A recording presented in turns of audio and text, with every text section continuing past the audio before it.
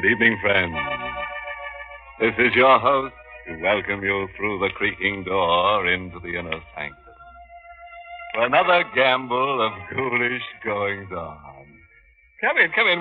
We're celebrating an anniversary here tonight. Our pet vampires, Oscar and Bertha, have been dead just 100 years. They're such a devoted couple. With them, it was love at first sight. In all their years of unholy wedlock, they've argued only once, over the training of their backward son, Abner. Oscar blames the little vampire's shyness on Bertha. She kept insisting that Abner was much too young to be taught the facts of death. Say, you should see the new home that Oscar just dug for his family, complete with hot and cold running victims.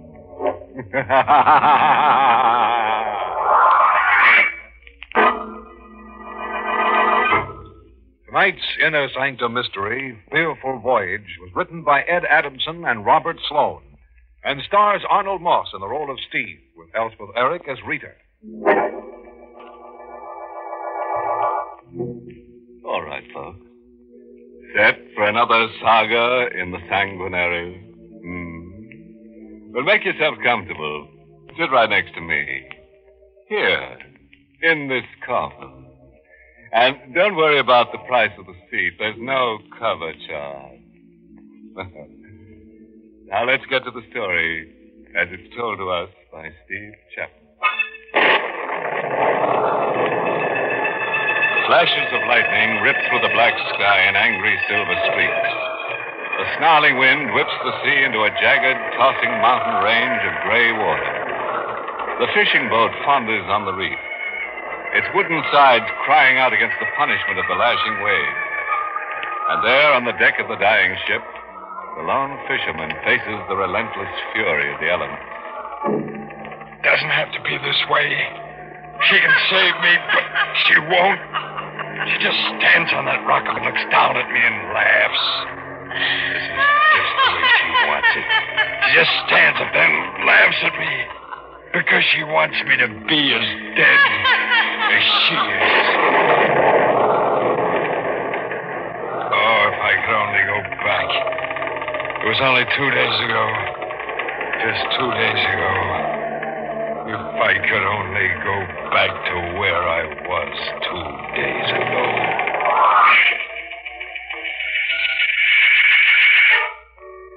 The tuna were running, and we were getting the boat ready to go out for the catch. I had 2 men in my crew, both good fishermen. Carlos was weaned on tackle, and he could smell out a school of fish 100 miles away. My other hand, Johnny Martin, could handle a line with the best. The engine's in good shape, Steve. All right, Johnny. Carlos, how about the supplies? All stored below, Steve. This time I bring extra bottle of wine. Import stuff. Yeah, it's me a girlfriend's cellar. No, Johnny. This real import stuff. Come from Lisbon.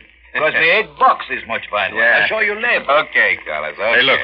Why don't you two go over to the cove for a drink? We won't be getting underway for an hour. Hour? But Steve, we are ready now. Rita's coming down. Oh. We're going up the coast to Goldwater before we head out to the banks. Steve, we'll lose 6 or 7 hours. Oh, we'll make it up, Johnny. I'm dropping Rita off at Goldwater. She's going to stay with her sister while we're out. Oh, Steve, you not do that. What are you talking about? A woman on board. It is bad luck. Yeah, but Rita's my wife. Make no difference. It's bad thing, Steve, to bring a woman on fishing boat. This I know. It bring much bad luck. Listen to him, will you, Johnny? Yeah, it's an old fishing superstition. Please, Steve, you hear what I say. Please. It's truth. Sure. Like breaking a mirror. 7 years Oh, you bad make luck. fun, but it is truth, I say. Come on, Carlos, forget it. Let's get that drink now, huh? No drink, Johnny, yet. Steve. Yeah? You bring wife on boat? Sure I will. You don't think I fall for that hokum, do you? You bring wife? Then Carlos does not go. Now, wait a minute. Carlos does not go. Will be bad trip. He does not go if you bring woman on this boat. Carlos wasn't kidding. Carlos was too good a hand to lose. I quieted him down, and he and Johnny went over to the cove. I was down in the cabin when Rita came on board. Hello, Steve. She stood in the doorway holding a suitcase. Every time I looked at Rita, It's like I was seeing her for the first time. She was always new and more beautiful than ever. Young, alive. That's why I tried so hard to hold on to her. What are you looking at? You? Just you, Rita. Something wrong with me? Wrong? You're about perfect. Well, I'm just going to take my bag. Rita, Yeah? you can't come on the boat to Goldwater. Why not? Carlos. Carlos, what's he got to do with it? He won't sail with me if you come aboard. He says it's bad luck to have a woman aboard. Now, I know it sounds foolish, Okay, that's the way it is. but Rita, it isn't that I don't want you. All right, I said it's okay. Rita, What? you go to your sister in Goldwater like you promised? Sure. You promise? Oh, will you stop it? Will you let me alone with that promising business? Well, Rita, it's only because I love you so Yeah. much. I just want to get you out of this town while I'm away. I know you're young. I know it's no fun waiting weeks while I'm away. I don't blame you for going to those dances. You don't blame me. That's nice of you, real nice. What do you expect me to do, sit home and knit? Well, it's just that I don't want you to meet someone else who might Look, wait. Eve. About time I told you something. I did meet someone. I know, Rita. Huh? That's why I asked you to go to your sister's. Won't do any good. I wasn't going to stay in Goldwater anyway. I won't be around when you get back, Steve. Oh, Rita, Now please. don't. Now don't. Let go. No, Rita, you gotta wait for Stop. me. You're knocking me all out. Now let No, go. not until you Get promise your hands me. off of me. I said I can't stand it when you touch me. Oh, Get Rita. your dirty hands off of me. Look at the way they smell of fish. Always pulling me, always grabbing. Makes my stomach turn. All right. I promise you I'll give up fishing. This will be my last trip. I promise. Only you gotta wait. Wait! I wouldn't wait another 2 minutes. I always hated you. From the first time you put those hands of yours on me. I only married you because I needed somebody to take care of me. Oh, no, don't Well, what do you you say think I married you for? Because you're young and handsome? Stop it. Young and handsome. Ooh, that's a laugh. Did you ever take a look at yourself in the mirror? A good look? Stop it. Stop! I had to make her stop talking that way. So I hit her. She staggered back across the cabin up against the beam. Then she slumped to the floor. I stood over her. A ribbon of blood flowed out of her blonde hair, moved toward my feet. I touched her and I spoke to her. But she was motionless and silent and dead. Rita was dead. And I killed her. But I didn't mean to. I loved her, but what could I tell them? They wouldn't believe me. I knelt there looking down on her. And then I heard the whistling. Carlos and Johnny were coming back. I lifted Rita in my arms and carried her across the cabin to the chest. I put her in there. I slammed close the lid of the chest just as Carlos and Johnny come down the stairs of the cabin. Well, Steve, Rita get here? Yeah, Johnny. She does not come with us, Steve. No, Carlos. It's better that way. Maybe it is. Hey, Steve. Huh? That's Stu's suitcase over there. That's Rita's, isn't it? She forgot it, maybe. I bring it to her right now. Oh, no. What you got? Wait, we're shoving off right now. What, the bag of Rita? Well, she brought some stuff down for me, some things I forgot. Get the motor started, Johnny. Okay, Skipper. Well, Carlos, what are you standing there for? You heard me. We're shoving off. I hear you, Steve. I hear you.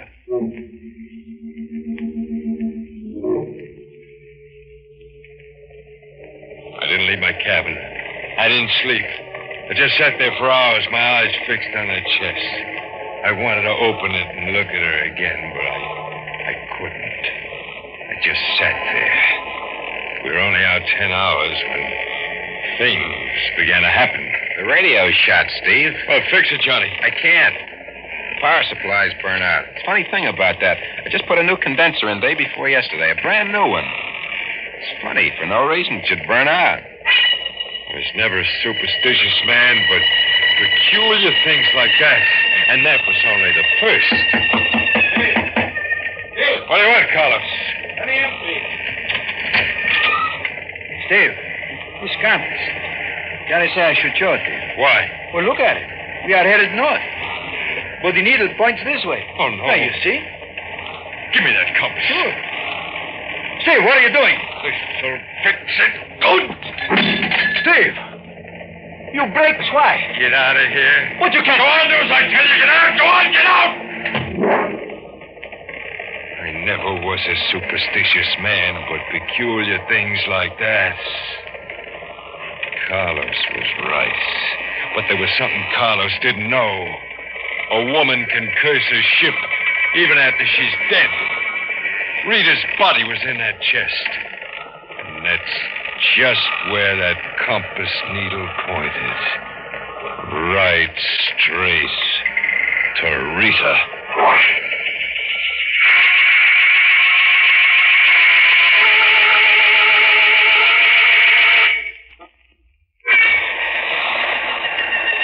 Superstition become a fact. A real living thing. I had to get Rita's body off that boat before something really bad struck us. I put the body into my sea bag and carried it up on deck. It was a bright moonlit night, clear, except for one dark cloud that hung just above our mast. Hello, Steve. Carlos. Oh, you come on deck, Steve. I'm glad. You feel better, eh? Thought you were in your bunk. No, I do not sleep, Steve. That sea bag. What about it? What you do with it? Well, why? Is it any of your business? Why, you only ask, Steve. Well, it's, got some of my old clothes in it. Yeah, some old clothes. I was going to dump them overboard. Will you let me see what you have in the bag, Steve? Well, I told you I only got... But you all the time give me old clothes. Some very good. This coat I wear. I take before you throw it away, you remember? There's nothing in here you can use. Well, how do you know? You don't let me see. I told you there's nothing in here for you, nothing that's any good. Now, will you get out of here? Huh? Look. What's the matter? Look on the deck. It comes from that bag. Blood. Steve. You're dripping from the back you hold. I made some kind of an excuse. I told Carlos I cut my shoulder, then I threw the bloody shirt into the sea bag. After Carlos went up to the deck house where Johnny was at the wheel, I threw the bag over the side.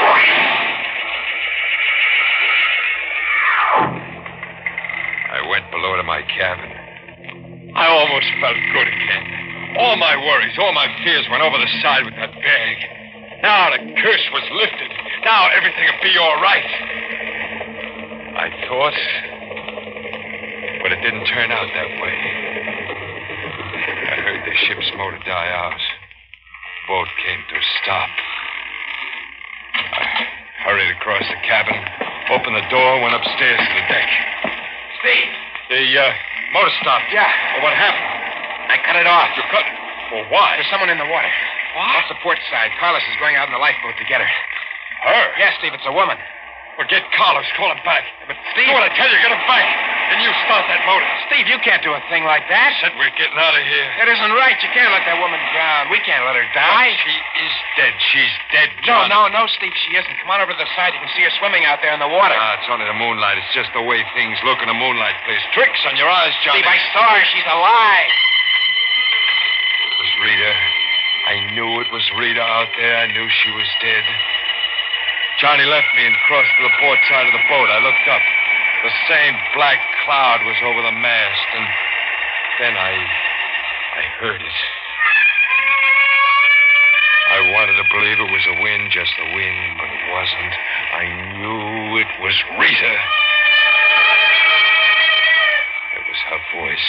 I clapped my hands to my ears to shut out the terrible sound, but it struck through my fingers like a knife and jammed into my brain. And then I blacked out.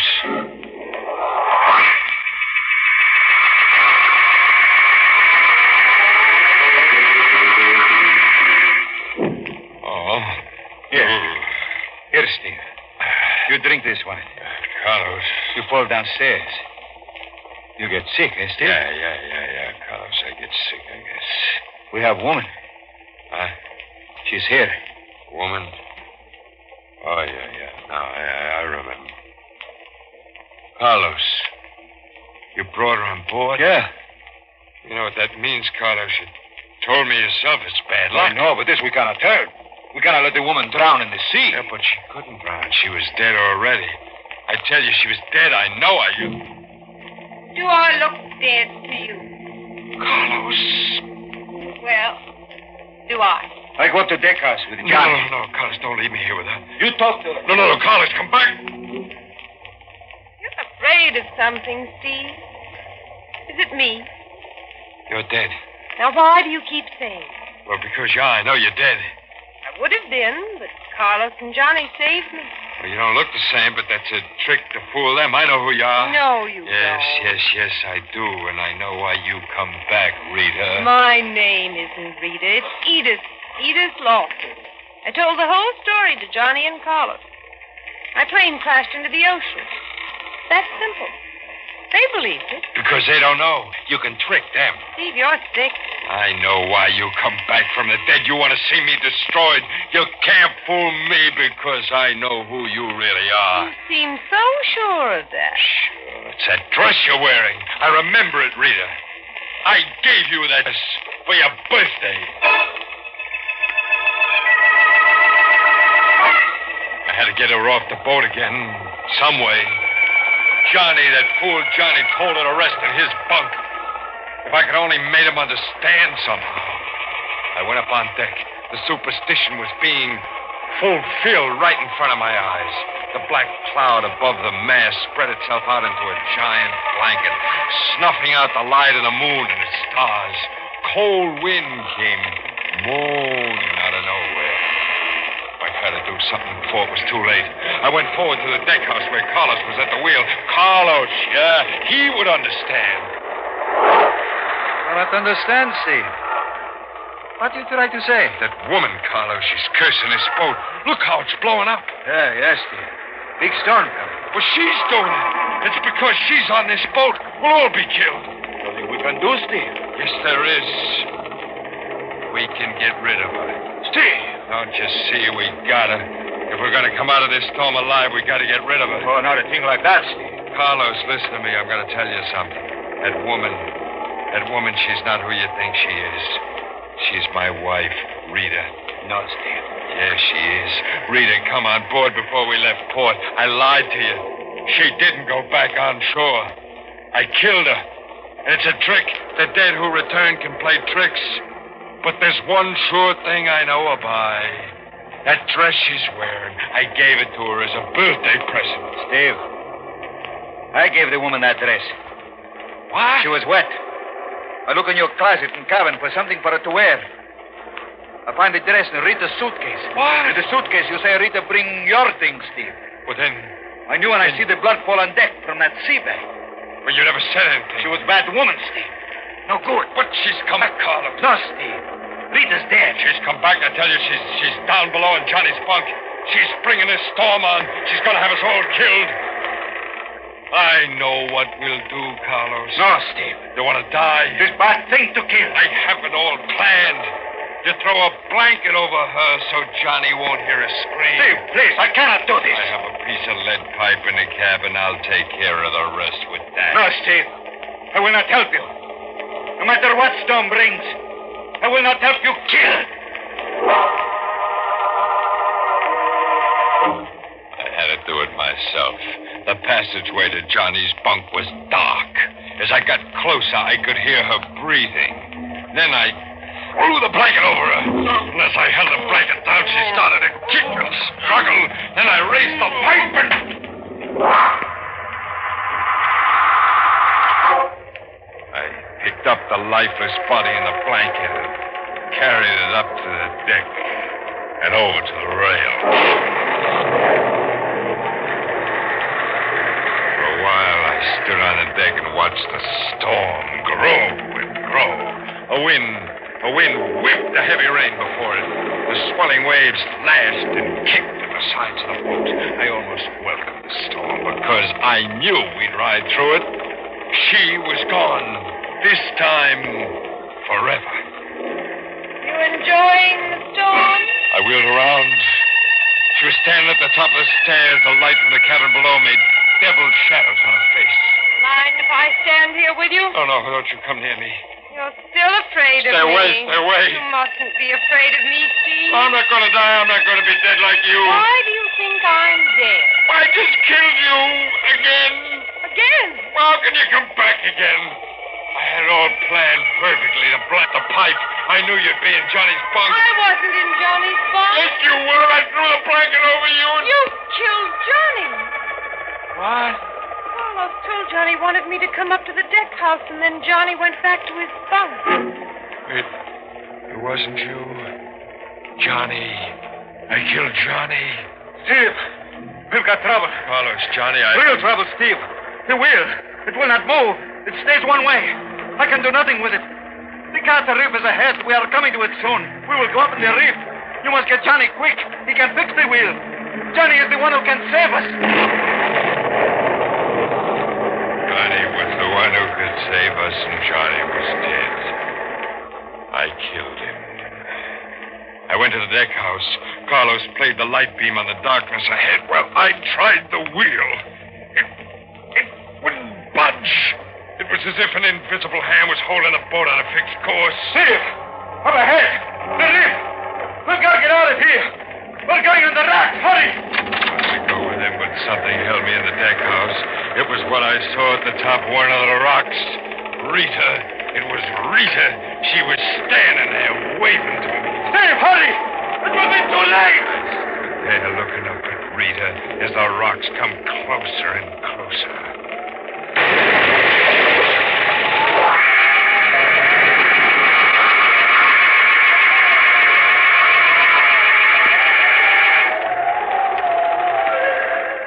Oh! Steve, you hurt bad.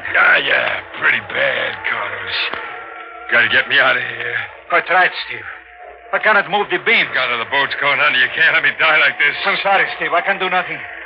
The woman, Edith Lawson, I must save her. She's hurt, too. I must get her in the lifeboat. Carlos, don't leave me. Goodbye, Steve. Goodbye. Carlos, please come back and help me.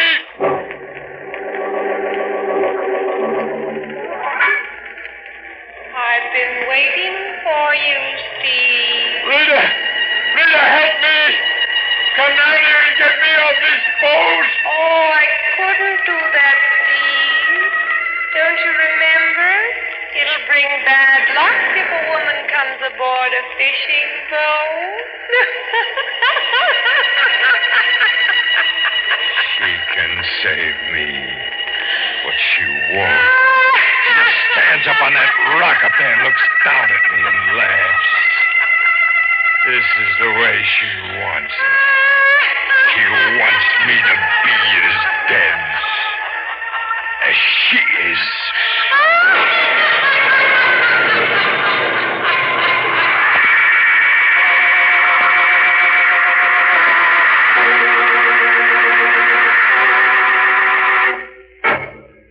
Well, that about packs in Steve Chapman, like a salted mackerel.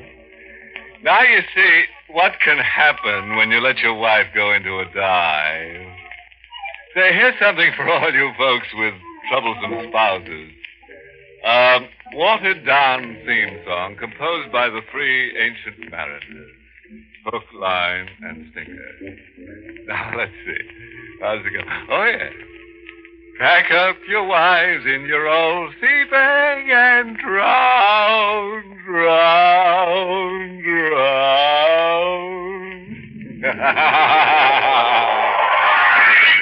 Good night. Pleasant dreams.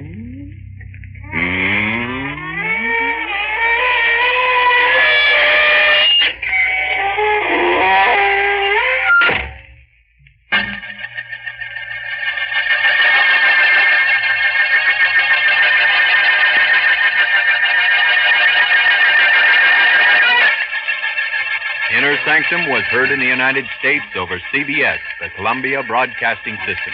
Has been rebroadcast for servicemen and women overseas through the facilities of the United States Armed Forces Radio Service, the voice of information and education.